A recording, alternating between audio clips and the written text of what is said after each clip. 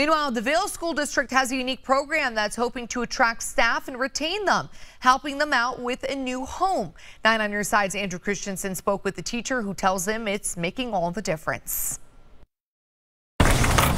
If home really is where the heart is, then Michaela Idris is in the right place. I really like this house and this community. It's a house where she can relax, but also get some chores done, and all while sticking to a budget. I really struggled looking around trying to find a place to live. All the apartments and houses have huge either rents or mortgages. Only $775. That's what her rent and utilities cost. So when I found out about this, I was super excited to have the opportunity to live here.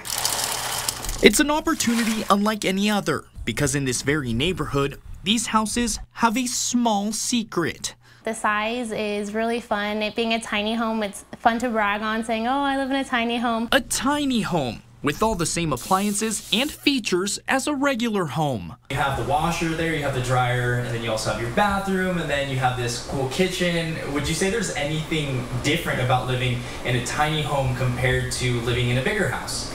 I think the biggest difference is the closet size. A smaller closet, but she says it's a bigger opportunity. Since 2018, the students in the building trades instruction class at Cienega High School have been building these tiny homes, taking about 9 to 12 months to build.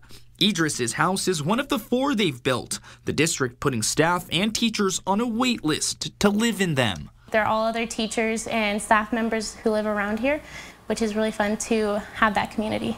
It's a community Idris has been a part of for years, going to school in Vail since kindergarten. I really love what Vail stands for. It's very inclusive and it's a family. A family she's going to stay in for years, in a house built by students from her very own high school. And I think they did a really great job and they learned a lot of valuable skills that they can continue to build on for the rest of their lives.